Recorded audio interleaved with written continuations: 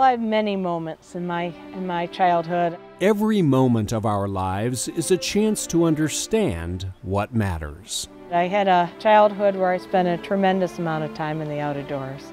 And these are moments that matter.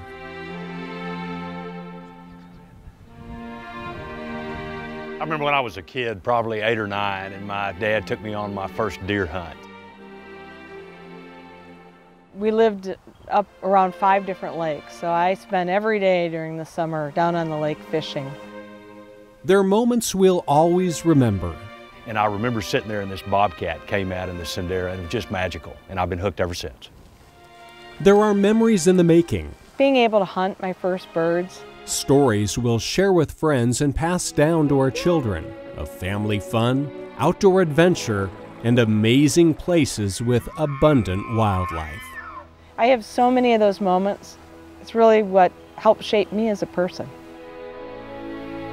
Those moments are made possible by moments like these.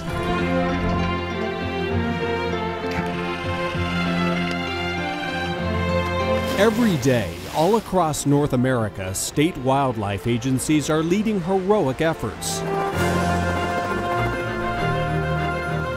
to restore endangered species, repair critical habitat, and maintain our nation's natural abundance of fish and wildlife for generations to come. The states really are the cornerstone for fish and wildlife conservation across our country. Really always have been. They're the laboratories of innovation. States are the champions of America's fish and wildlife. We're the voice, we're the ambassador, the caretakers and stewards of this extraordinary assemblage of fish and wildlife and outdoor recreation that we've inherited and that we want to pass on to future generations. The leaders of those state agencies and their federal and private partners in conservation must realize they stand on the shoulders of giants. Giants of conservation and American democracy who made the most of their moments on Earth. Those fathers of this great nation who designed a government that gets its power from the people, and those founders of a system of conservation that we call the North American model. The North American model grew out of the concept of democracy. People own the wildlife, and therefore it is their responsibility to manage the wildlife scientifically, not politically. It's a system that recognizes wildlife as a natural resource belonging not to the government or the crown, but to the people who are its rightful owners. As we built the country and we defined the authorities between the federal government and the states, under public trust doctrine, the wildlife became under the state authority. Public trust doctrine gives states the privilege and the responsibility to hold wildlife in trust for the people. It is fundamental to the democratic federalist principles that the states manage the wildlife for the people. That is a product and a function of this great democracy that was established here, right here, 200 years ago.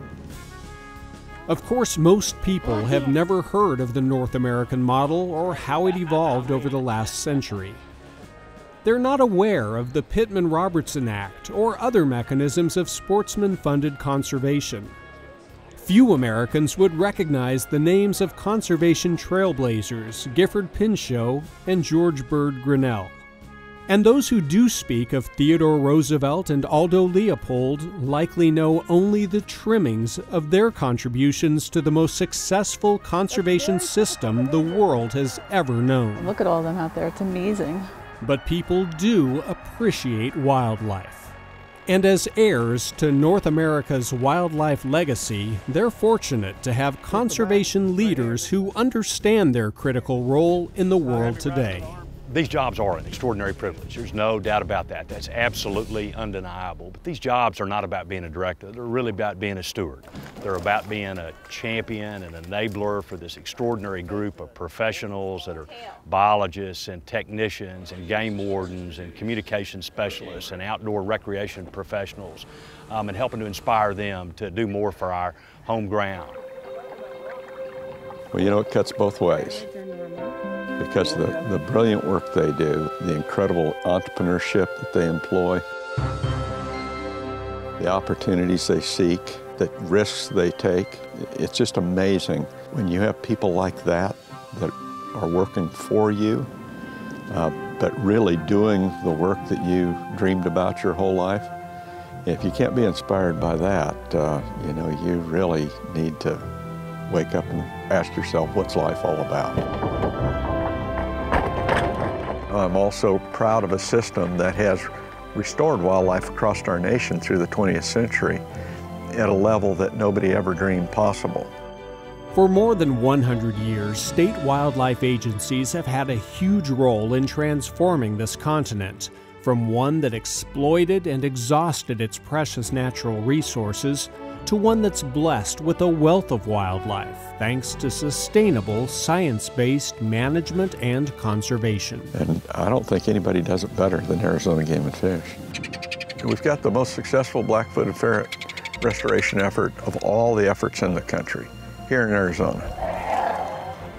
When you try to describe the achievements of Arizona Game and Fish, it becomes an almost impossible task because there are so many diverse accomplishments. Those successes are made possible by our North American model of wildlife conservation. It's built around laws like the Pittman-Robertson Act, which generates billions of dollars a year for conservation from an excise tax on the sale of guns and ammo. Yet today, conservation is at a crossroads.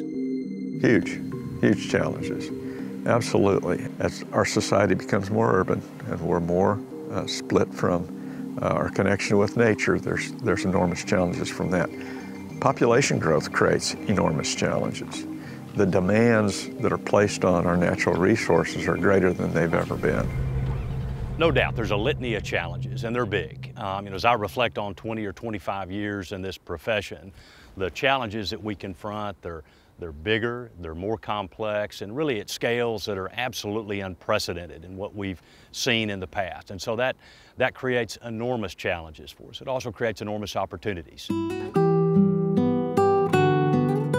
Opportunities to draw on the source of past success, so that one-time challenges become a brighter future. When I look back on the history of wildlife conservation, there are special moments in time that are unique, that are turning points, that 50 or 100 years from now, people will write about. Today, right now, this is one of those moments.